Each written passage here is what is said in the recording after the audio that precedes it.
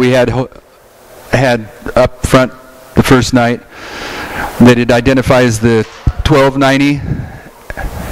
No, we're going to put the chart back up, but it identifies the 1290 and the 1335 time prophecy of Daniel 12.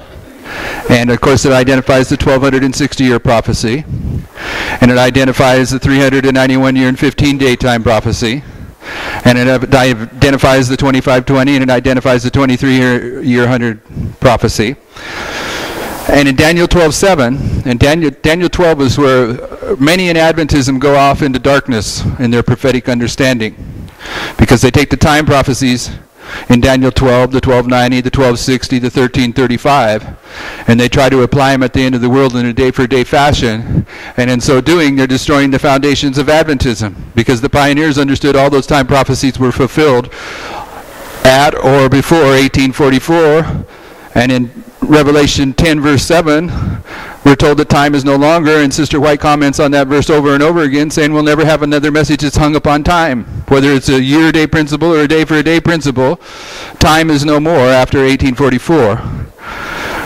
So on your notes on the bottom of page 7, I want to show you something and see if this is important to you.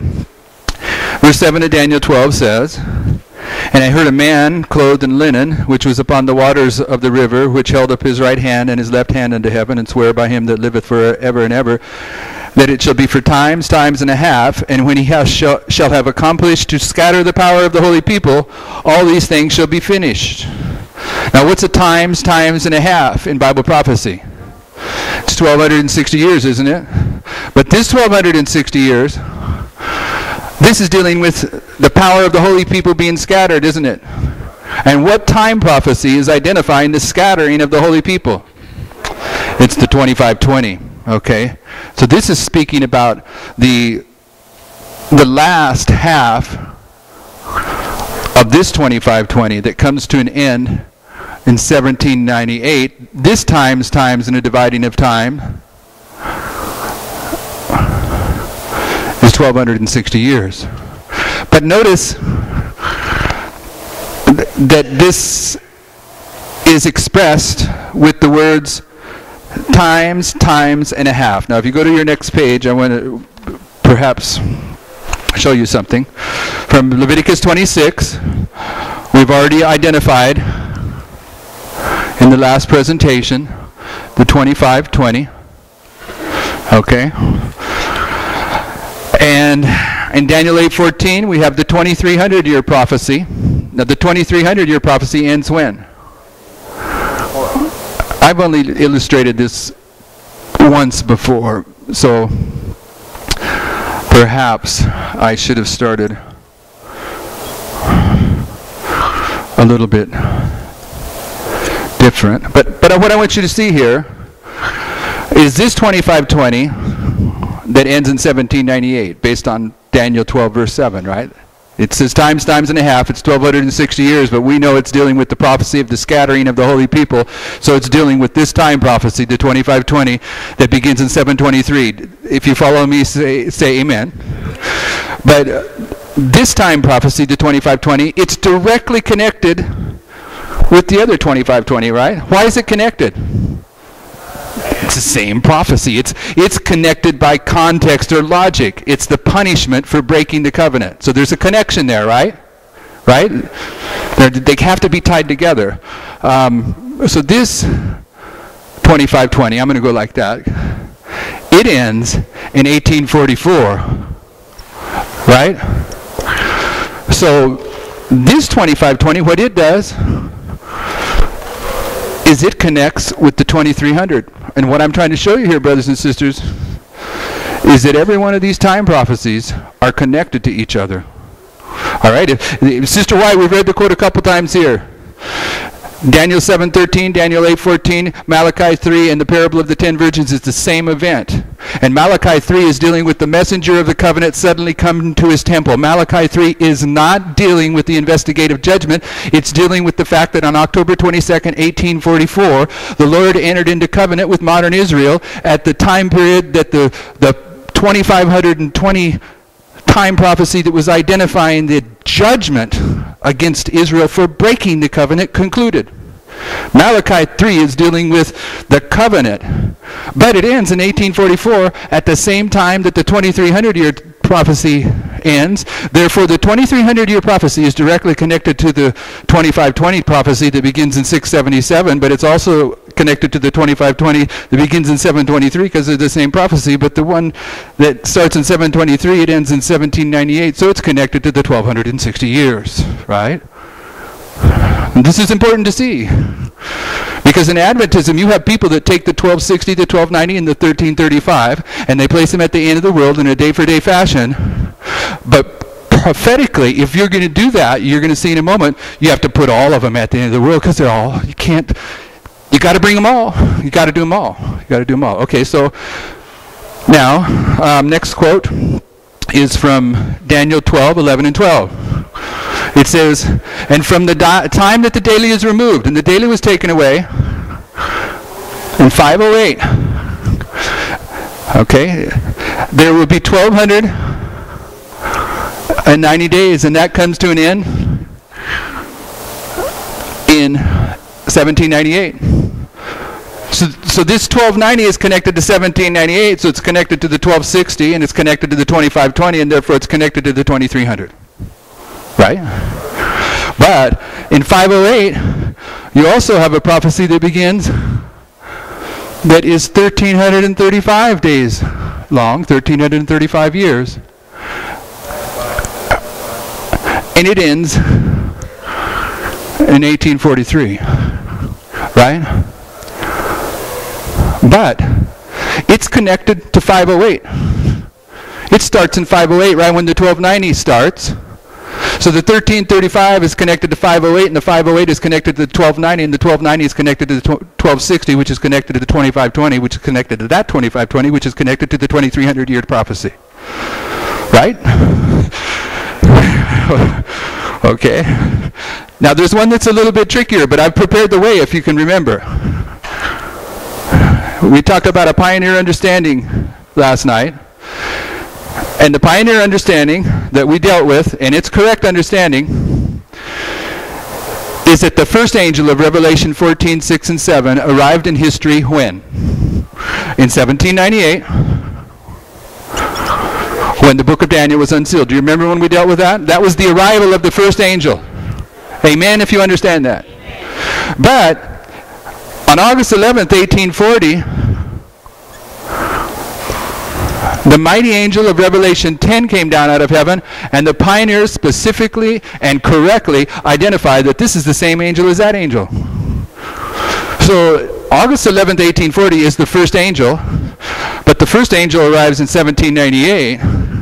So 1798, it's connected to the 1290, to the 1260, to the 2520, to the 2300, but the 391 year and 15-day time prophecy of Revelation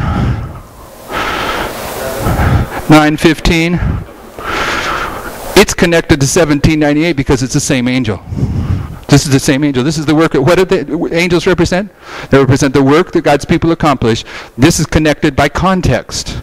This prophecy, 1840, is connected to 1798, and therefore it's connected to the 1290, the 1335, the 2520, the 2520, and the 2300-year prophecy. Do you see it?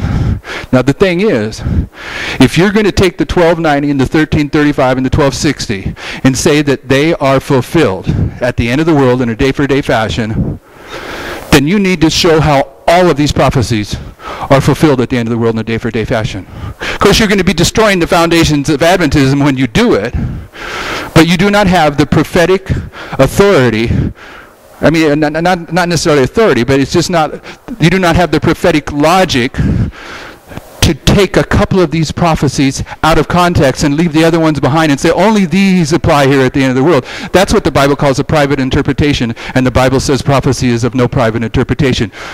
The foundational truths, the time prophecies that are represented on the 1843 and the 1850 chart are directly tied to one another. And that's not an accident. It's not an accident. Yes. That's 391 years and 15 days.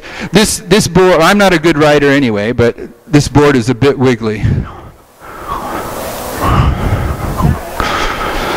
So what I'm saying here, maybe you're not too familiar with the time prophecies on that 1843 and 1850 chart. But the Millerites understood they were all connected. And they are all connected. In fact, you'll see, we don't have to take time to do this. Well, maybe we can do this. In Daniel 12:7, the 1260 years, it is expressed by times, and half a time. That ties together, on your notes you'll see it ties together with Daniel 7:25, times, and dividing a time. That's tying Daniel 12:7 with Daniel 7:25. And then in Revelation 12:14, you have times, and a half time. So Revelation 12:14 is tied to Daniel 12:7 and Daniel 7:25. Even the different places in the Bible where these time prophecies are expressed are tied together with one another.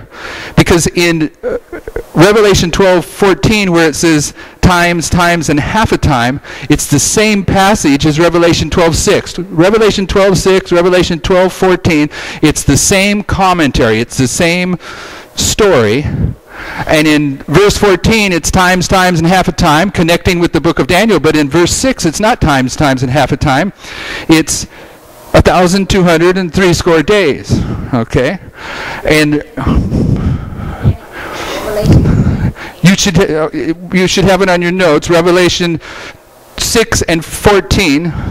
Revelation 12, verses 6 and 14, is telling the story about the woman, the Christian church, fleeing into the wilderness during the dark ages of papal rule. And in that story, the 1260 years is expressed two ways. And in verse 14, when it says times, and half a time, it's a purposeful connection to the times, and half a time that we find in the book of Daniel.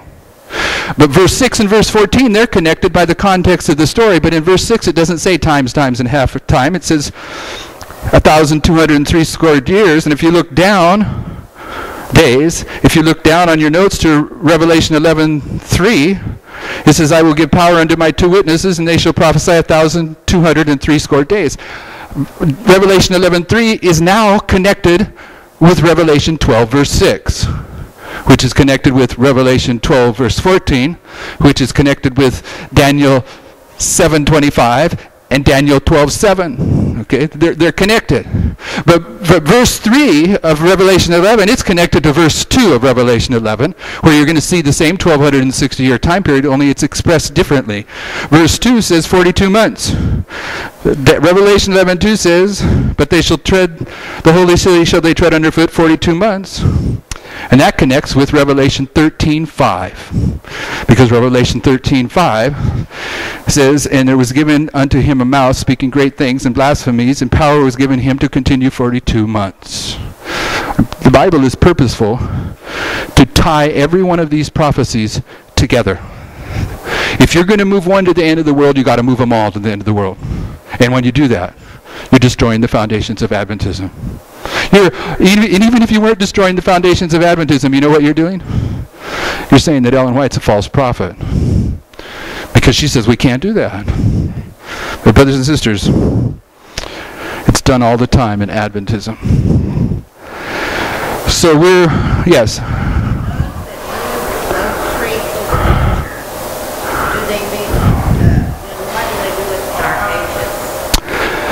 The question is those that move those time periods to the future, what do they do with the Dark Ages? What they do with it, we know that there's going to be a papal persecution at the end of the world, and they're saying that 1,260 years is prefiguring the papal persecution at the end of the world. And it is. That's true. But they insist that the papal persecution at the end of the world is going to be 1,260 days instead of 1,260 years. And they don't understand that if you're going to take this 1,260 years of papal rule and bring it to the end of the world in a day-for-day fashion, you've got to bring all these other time prophecies to the end of the world, and you're required to make sure that the sequence stays the same and that the symbolical representation of each of these waymarks parallels the end of the world identically. Can't be just what you decide off the top of your head that these waymarks at the end of the world represent. They don't do that, by the way. I've never seen any of them try to bring all the prophecies to the end of the world. It's the 1290, the 1260, the 1335, and sometimes the 2300-year prophecy. 508 is when the pagan resistance to the rise of the papacy was removed at the Battle of the Visigoths. Now, I wouldn't think that it's that important that you remember what I just shared with you. What I wanted you to see here was that the pioneer understanding of all these time prophecies was that they were all connected, and whether you can repeat this when you get home tonight or not is not that important to me, but you saw that they are connected. So all I'm trying to do is help you to see that, yeah, they are connected, and if you move them, you're going to be moving the pioneer understanding. Now, the sister back there, what's your name, sister? Leilani. Ask a question.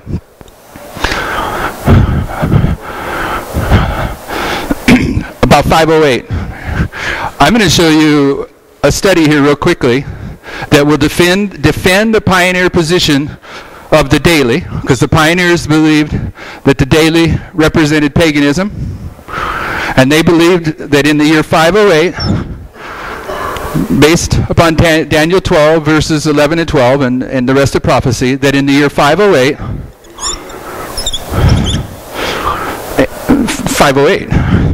that the resistance that was given against the papacy by paganism was taken out of the way. Okay? In 538, the papacy rose to power. Okay? So, very quickly, I want to show you the pattern of Christ, because the pioneers didn't teach this. They didn't recognize this. All right? There's a pattern of Christ.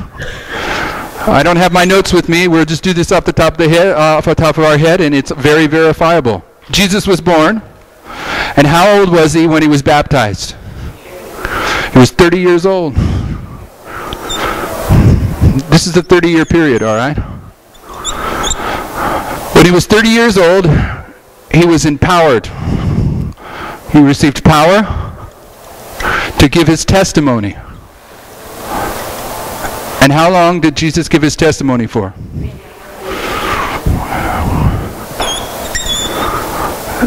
3.5 years. At the end of the 3.5 years, what happened?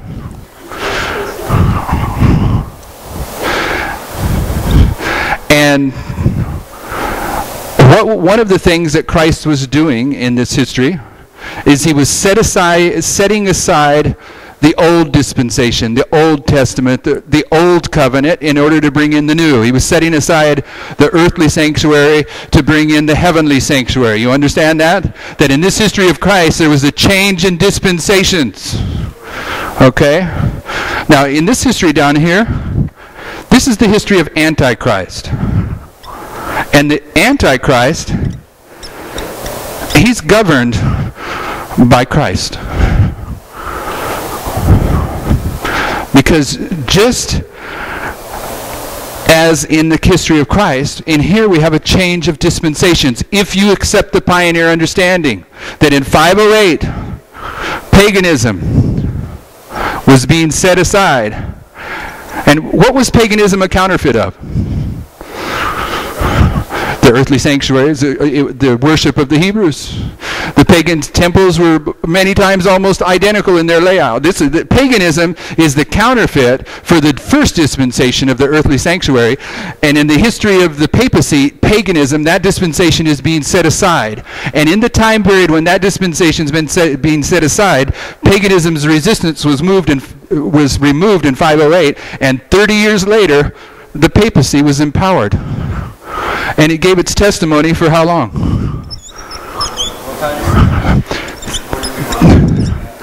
3.5 years. Prophetic years. And at the end of those 3.5 years, what happened? It received its deadly wound. Right?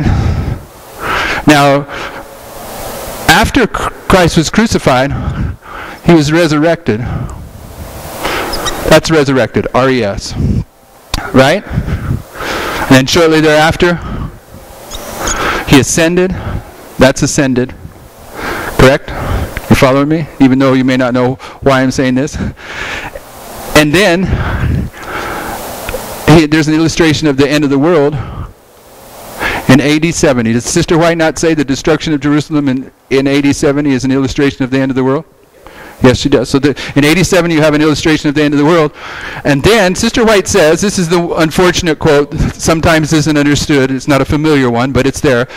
Sister White says, when Christ came to earth a second time, she says that.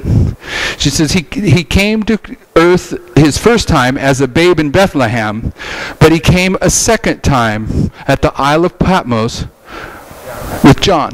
She calls it a second coming. The coming of Christ to Patmos to give John the revelation, Sister White plainly says, is a type of the second coming of Christ. So let me show you something. Go to Revelation 11.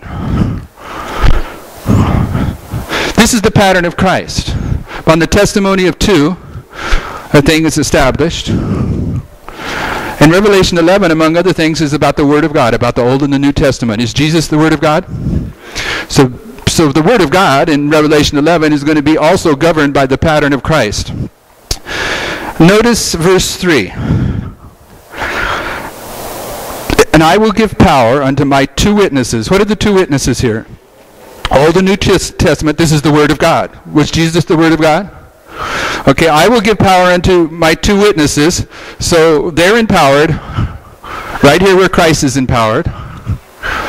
And they shall prophesy how long? 3.5 years. 3.5 prophetic years, right? The Old and New Testament, they're going to give their testimony for 3.5 years in Revelation 11 because they're following the pattern of Christ. 1,260 days clothed in sackcloth. What should happen next according to this pattern? They should die next after the 3.5 years, right? Let's read on. These are the two olive trees and the two candlesticks standing before the God of earth. And if any man will hurt them, fire proceedeth out of their mouth and devoureth their enemies. And if any man will hurt them, he must in this manner be killed. These have power to shut the heaven, that it rain not in the days of their prophecy, and have power over the waters to turn them to blood, and to smite the earth with all the plagues as often as they will. And when they shall have finished their testimony, right here, Christ finished his testimony at the cross. When they have finished their testimony, the beast that ascendeth out of the bottomless pit shall make war against them and shall overcome them and what? Kill them. Right there, right on time. Same pattern. And their dead bodies shall lie in the street of that great city which is called Sodom and Egypt, where also our Lord was crucified. Right where he was crucified, they're crucified. And they of the people and kindreds and tongues and nations shall see their dead bodies 3.5 days, and shall not suffer their dead bodies to be put in graves. And they that dwell on the earth shall rejoice over them and make merry, and shall send gifts to one another, because these two prophets tormented them that dwelt on the earth. And after 3.5 days, notice what happens. The Spirit of life from God entered into them, and they what? They were resurrected. They stood on their feet. You see it? You see this pattern? Same as Christ. They stood on their feet, and great fear fell upon them which saw them, and they heard a voice from heaven saying unto them, Come up hither, and they ascended. Didn't Christ ascend next? So did they. It's the identical pattern. And their enemies beheld them. In the same hour there was a great earthquake. You know what that great earthquake was? 10th part of the city fell. The city is a kingdom, and the kingdom was pagan Rome that disintegrated into 10 parts. And the kingdom, the 10th part of the kingdom that fell here is the French Revolution. This great earthquake is the French Revolution. And what's Sister White say about the French Revolution? It's an illustration of the end of the world, just like the destruction of Jerusalem is. It's an identical pattern. So, when you come down to the pattern of the Antichrist, you've got the testimony of two. Christ is setting aside the old dispensation to usher in the new. And Antichrist, Satan, is setting aside the satanic dispensation of paganism to bring in the satanic dispensation of papalism. And just like Christ, paganism is removed in 508, just like the pioneer said, and 30 years later, the papacy is placed upon the throne of the earth, and it's given power to give its testimony for 3.5 prophetic years. And at the end of those 3.5 prophetic years, it receives a deadly wound. But Bible prophecy says that the papacy is going to be resurrected. That's happening right now. And then the Bible says that it's going to ascend to the throne of the earth. And then the 7 last plagues will come, paralleling the destruction of Jerusalem and the French Revolution. And then the second coming of Christ takes place. So what I'm saying is there are arguments to uphold the Millerite position of the daily without going into the Hebrew of the daily that they did not recognize, that are absolutely airtight in God's Word, even if we don't teach it correctly any longer. The foundations are rock solid. They're rock solid. But we'll try to get through the rest of the notes. That's because the sister asked that question, and I like that presentation. There's other illustrations of this pattern in the Word of God. Do you know that the 144,000 are going to perfectly reflect the character of Christ? And you can show that Adventism is governed by this pattern because it's raised up to perfectly reflect the character of Christ, so it's governed by the pattern of Christ. All right? Yes.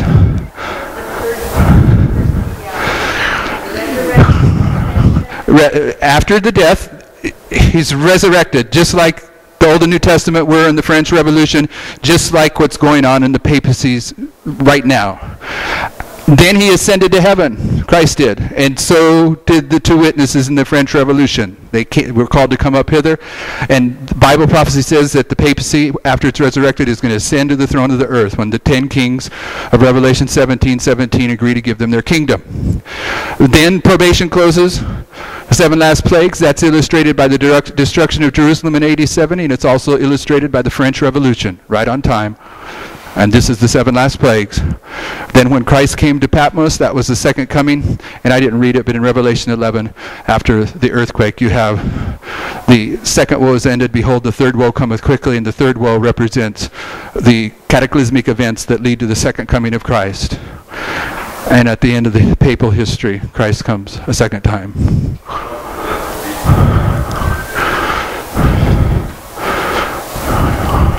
Explain yourself. It also connects the beast to the dragon. I'm certain of that, but I don't know exactly what you mean. Right. Right. Yep. Okay. By the way, there is more to this. There's more to this. Okay, this is a quick overview. There's three dispensations. There's the dispensation of the Father, the dispensation of the Son when he walked upon earth, and Sister White, she says this, we are now in the dispensation of the Holy Spirit. Okay, the counterfeit for the dispensation of the Father was paganism, the counterfeit for the dispensation of the Son is the Antichrist, papalism, and the counterfeit for the dispensation of the Holy Spirit is the false prophet, the work that the false prophet does at the end of the world. Okay.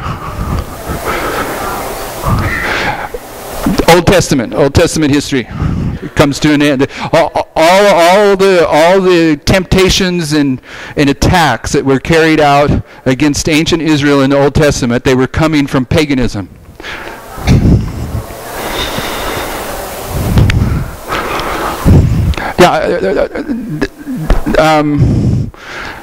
Prophetic lines of truth are somewhat like parables. You use them for what they teach you, but they're not going to address every issue. They're just it isn't what I'm saying is not a denial of what I think you are saying. It's perhaps.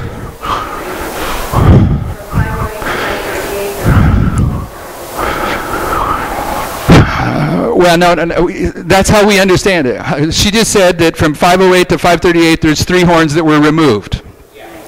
But that's not correct. Okay. The 3 horns begin getting removed well before 508.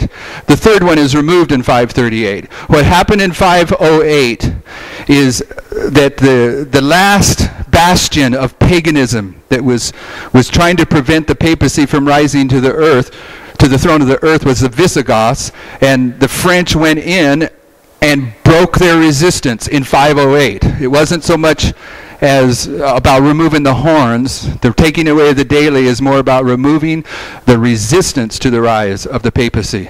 The 3 horns is a different line of truth. So to page 9. On page 8, the last quote was Isaiah 58:12. That there's going to be a work to restore the past to dwell in. We're saying that the past to dwell in are the foundational truths of Adventism. They're the old past. We're also saying that The Millerite history is repeated in the history of the 144,000. And there was a work of restoration that was accomplished by the Millerites. The old past they were returning to is the conclusion of the Protestant Reformation. The Millerites were restoring the foundations of the law of God and the Sabbath and the sanctuary. They were doing that work. But we do a parallel work at the end of the world. But we already know about the Sabbath and the law of God and the sanctuary. The work of restoration that's carried on by the 144,000 at the end is the restoration of the foundational truths of Adventism. And that parallels the work that was accomplished by the Millerites. The Millerites were the climax of the Protestant Reformation, right? That's what it was. So we've read this quote earlier on page 9, from Early Writings, page 258. Sister White says she saw a company who stood well guarded and firm, giving no countenance to those who would unsettle the faith of the body. And she goes on to describe the established faith of the body as the platform and foundation of Adventism. And then she's seen people getting off the platform and examining it and saying it could be made better. And this is the same story that you find in the Bible. The foundations are going to come under attack. And in the next quote, Sister White takes Jeremiah 6:16 in the first paragraph. She concludes with quoting Jeremiah 6:16. I'll start in the last couple paragraphs of the last couple sentences in the first paragraph. She says, "They make of no effect the truth of heavenly origin and rob the people of God of their past experience, giving them instead a false science. Thus saith the Lord, stand ye in the ways and see and ask for the old paths, where is the good way, and walk therein. Let none seek to tear away the foundations of our faith, the foundations that were laid at the beginning of our work by prayerful study of the Word and by revelation." Upon these foundations we've been building for more than 50 years. All right? And men may suppose that they found a new way, that they can lay a stronger foundation than that which has been laid, but this is great deception. Other foundation can no man lay than is laid. In the past, many have undertaken to build a new faith and establish new principles. But how long did their building stand? It soon fell, for it was not founded upon the rock. She's quoting from 1 Corinthians 3:11 there, and she says, "For other foundation can no man lay than that is laid, which is Jesus Christ." She's saying the foundation is Jesus Christ. And then the next quote she says, Review and Herald, April 14, 1903, "The warning has come. Nothing is to be allowed to come in that will disturb the foundation of the faith on which we've been building ever since the message came in 1842, 1843, and 1844. That's the foundation of the faith. No other foundation can man lay than Jesus Christ." Notice what she says. "I was in the message, and ever since I've been standing before the world, true to the light that God has given us. We do not propose to take our feet off the platform on which they were placed, as day by day we sought the Lord with earnest prayer, seeking for light. Do you think that I could give up the light that God has given to me? It is to be as the rock of ages." So both Paul and Sister White identify the foundation as Jesus Christ, and the foundation that we have to return to are the truths of 1842, 1843, and 1844 that are represented on the 1843 and the 1850 Pioneer chart. And this describes a real dilemma with this message. For ever since we preached this message, and others are preaching it, I'm not just me, but you preach this message, and what you're going to get, you're going to always have a percentage of your audience that when they walk out, they're going to say, "Oh, they know a lot about prophecy, but they never say a word about Jesus Christ. They know a lot about prophecy, but they know nothing about the love of God." But Sister White is here saying that the foundation are the messages that we received in 1842, 1843, and 1844, and the only sound way to identify what the messages of 1842 and 1843 and 1844 are is to point to the 1843 and the 1850 Pioneer chart. The historical evidence is that's what she's speaking about, yet she's the one that says the truths on those charts are the rock of ages. How can that be? That's just a bunch of numbers and time prophecies, is it not? You see, it depends on what you're hearing when you hear these things. Inspiration is clear. Sister White has a quote where she says, "It was the voice of Christ that spoke through patriarchs and prophets from the days of Adam until the closing scenes of time. The prophetic word is the voice of Christ." The fact that I don't understand that the prophetic word is the voice of Christ is not an argument against the voice of Christ. It's just demonstrating that I don't quite understand what his voice is at this point in time. Okay, somehow, some way, brothers and sisters, those truths that are represented on those two charts, they're the foundation and platform in Adventism and the pillars when you include the 1850. And they are Jesus Christ, the Rock of Ages. Because there's no other foundation that can be laid. Now, if this is true, and it is, what does it mean that at the end of the world, God's people are attacking these truths?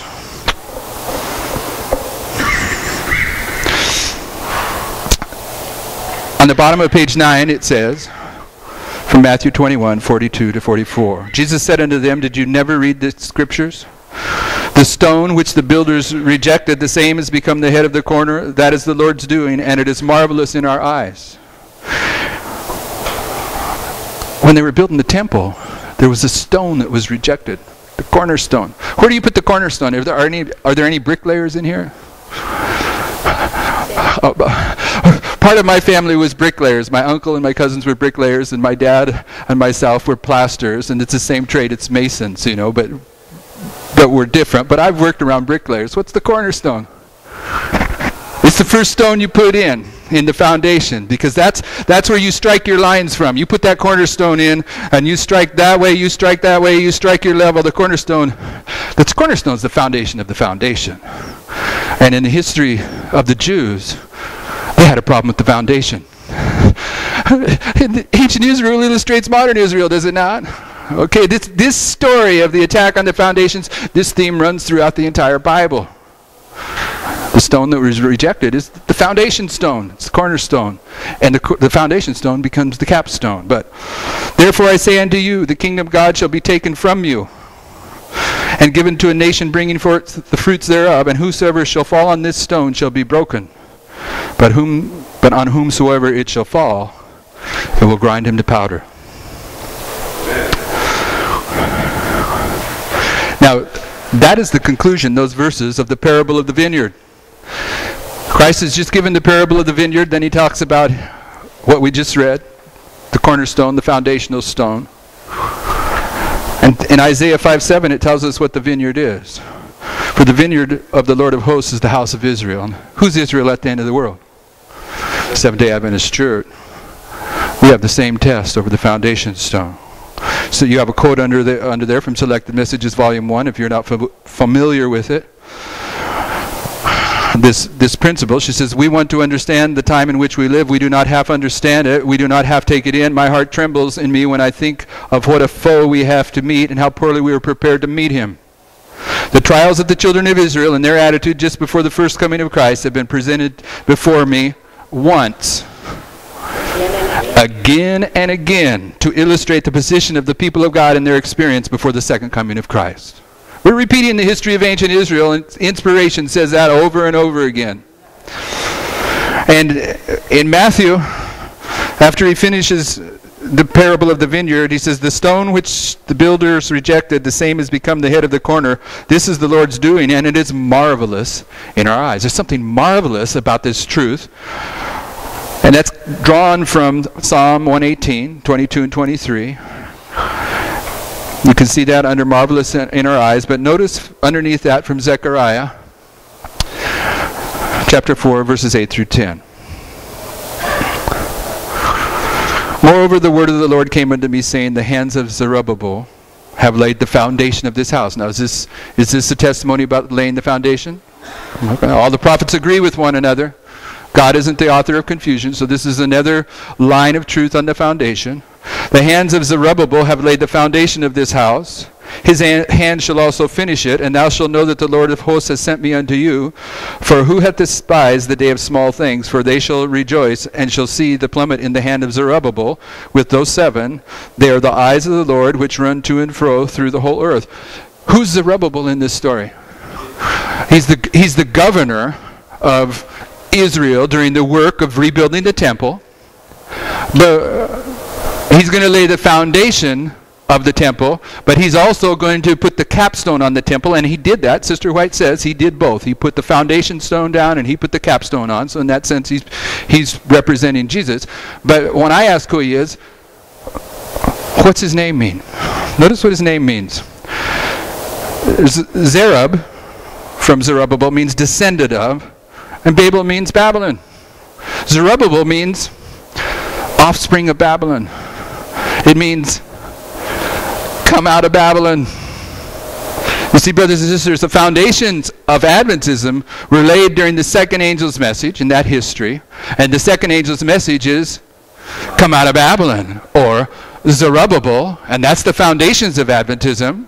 But the fourth angel's message is come out of Babylon. The capstone is Zerubbabel. Okay, so Zerubbabel in this history, he represents Christ, but he represents the foundation and the conclusion of Adventism. The foundation in the Millerite history, the conclusion in the 144,000. Because both those histories, and brothers and sisters, this is a strong, easy truth to demonstrate. The Millerite history and the history of the 144,000 is built upon the message, Babylon is fallen, is fallen. The second angel's message and the fourth angel's message are the same. And Sister White compares the 2 times that Christ cleansed the temple with the second and the fourth angel's message. So you're seeing types over and over again in the scriptures that are emphasizing the beginning and ending of Adventism with the expression Babylon is fallen, come out of her, Zerubbabel, and this is one of them. So in Haggai chapter 2, so we can understand who Zerubbabel is, it says, speak to Zerubbabel, governor of Judah, saying, I will shake the heavens and earth, I will overthrow the throne of kingdoms, and I will destroy the strength of kingdoms of the heathen, and I will overthrow their chariots, and those that ride in them, and the horses and their riders shall come down, every eye of the sword of his brother. In that day, saith the Lord of hosts, will I take thee, O Zerubbabel, my servant, the son of Shealtiel, saith the Lord, and I will make thee a signet, for I have chosen thee, saith the Lord of hosts. And what's a signet? It's a seal. There was a sealing that took place in the Millerite history. In the midnight cry, in the summer of 1844, the Holy Spirit was poured out upon the Millerites, and they were sealed. If you don't think they were, just read Great Controversy 6:11. Because Sister White says the mighty angel that comes down out of Revelation 18, she's speaking about that in Great Controversy 6:11. She says it'll lighten the whole earth with its glory.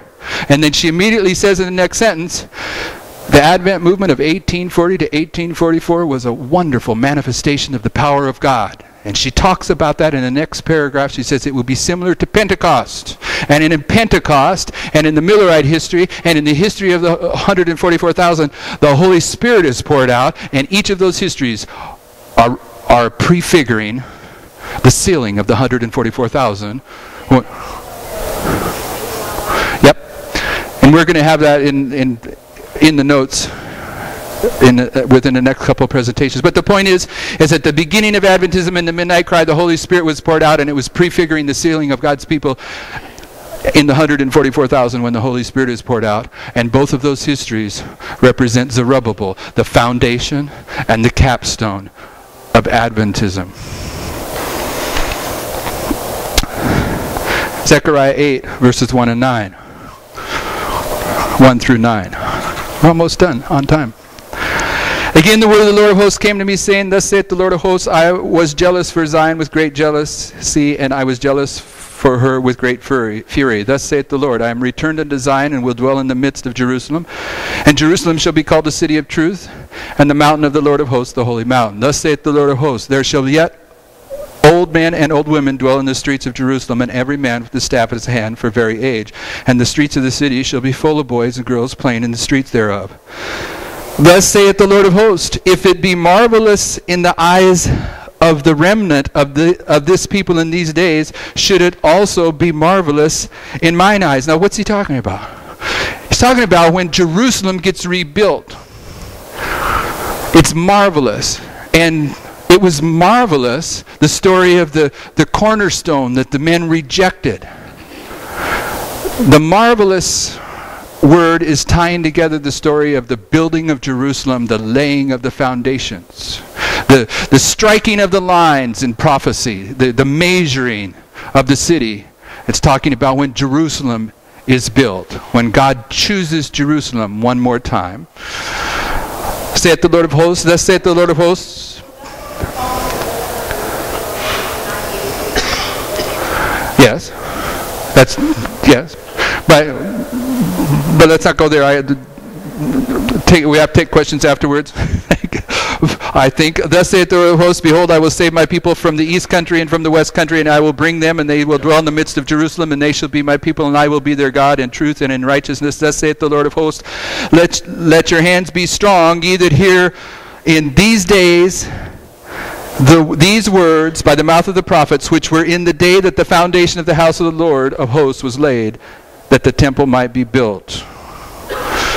The story in the Bible of the choosing of Jerusalem, of the building of the temple, is the story of the laying of the foundation of Adventism, because the prophets are talking about the end of the world. The foundation of Adventism was the Millerite history. It's also the story about the 144,000, the capstone on the temple, the Millerite history. All these stories about building Jerusalem are about Adventism. And that's why in Revelation 11, right after John is told that he'll have to prophesy again at the end of chapter 10, in verses 1 and 2 it says this. And there was given me a reed like unto a rod, and the angel stood, saying, Rise and measure the temple of God, and the altar, and them that worship therein. But the court which is without the temple leave out, and measure it not, for it is given unto the Gentiles. And the holy city shall they tread under foot 42 months. Immediately after October 22nd, 1844, John, representing the Millerites, was told to measure the temple of God. Why? What's that represent?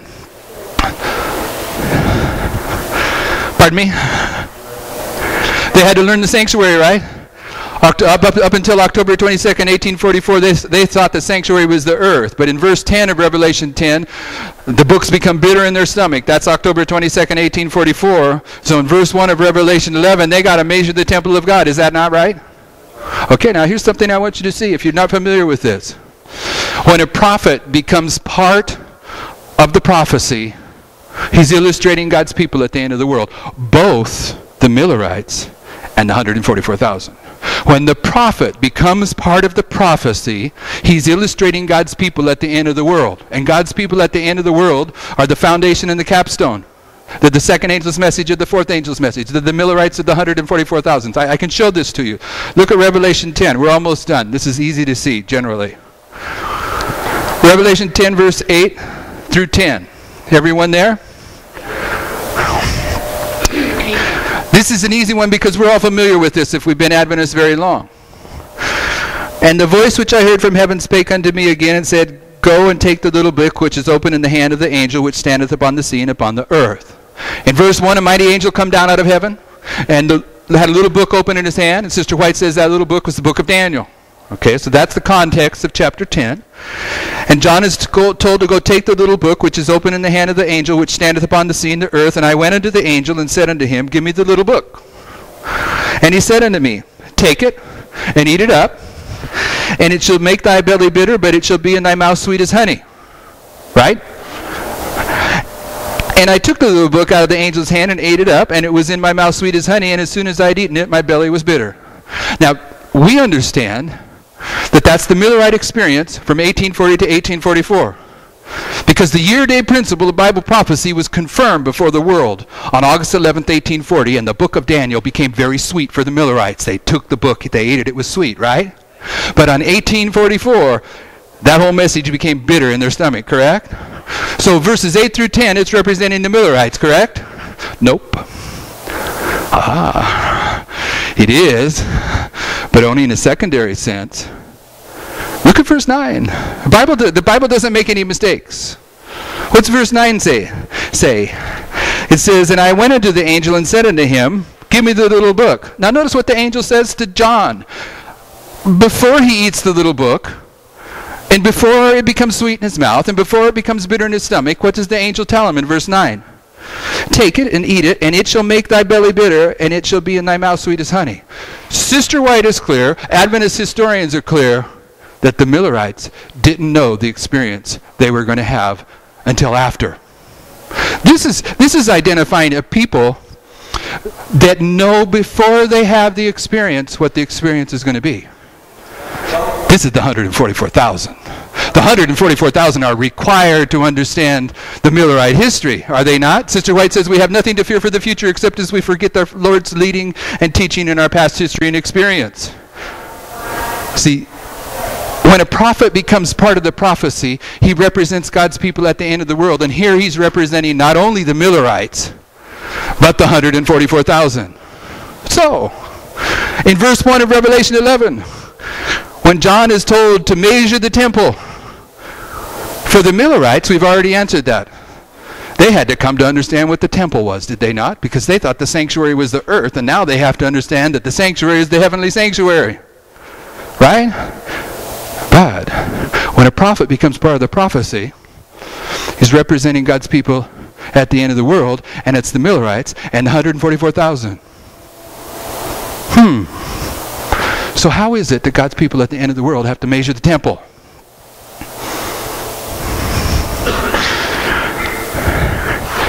They have to understand that the foundation of the temple was laid from 1798 to 1844.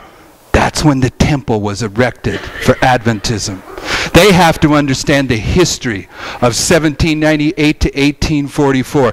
They have to understand the reform movement of the Millerites, because that reform movement is going to be repeated to the very letter. And any Seventh-day Adventist that doesn't enter into that work will be paralleling the Millerites, who decided they weren't going to enter into the work that was given them. You see that? We're going to deal a little bit more, Lord willing, before we get out of here, with the fact that when a prophet becomes part of the prophecy, he illustrates God's people at the end of the world. Some of you look just a little bit blank. Let me show you one more real quick, so you'll see that this is sound upon the testimony of 2 or 3 things established. Turn to Zechariah chapter 4. This is very easy to see. Zechariah chapter 4, all the prophets are speaking about the end of the world, but when a prophet becomes part of the prophecy, he's illustrating God's people at the end of the world. And in verse 1, it says, "And the angel that talked with me came again and waked me as a man that is wakened out of the sleep." Why do we have to know that Zechariah was asleep? I don't know, but that's what we're told. And he gets woke up. Verse 2, "And he said unto me, What seest thou?" Now here's what Zechariah sees. Now remember, Zechariah is a prophet that's alive and serving as a prophet in the time period when they're rebuilding the temple. So Zechariah, as a prophet, he's going to know what the temple furnishing is, isn't he? "And I said, I have looked, and behold, a candlestick all of gold, with a bowl upon it, the top of it, and his 7 lamps thereon, and 7 pipes to the 7 lamps, which are upon the top thereof." What's the 7-branch candlestick? It's the candlestick in the holy place, isn't it? Everyone knows that. And Zechariah is a prophet. He knows that, right? Notice verse 3. "And 2 olive trees by it, one upon the right side of the bowl, and the other on the left side thereof. So I answered and spake to the angel, and talked with me, saying, What are these, my Lord?" Zechariah doesn't know what it is. He's a prophet that's living when they're rebuilding the temple, and he doesn't know what the 7-branch candlestick is. And it's not a minor thought here. Notice the next verse. "What are these, my Lord? Then the angel that talked with me answered and said unto me, Knowest not what these be?" The angel's emphasizing the fact that Zechariah doesn't know what this is. So who is Zechariah? Zechariah is the Millerites that are awakened at the midnight cry in the summer of 1844, only to realize they don't know what the sanctuary is. Okay? But he's also illustrating God's people at the end of the world. They get woke up in the midnight cry, and they don't realize what the candlestick represents at the end of the world. And we'll take that up in one of our following presentations. Shall we have a word of prayer?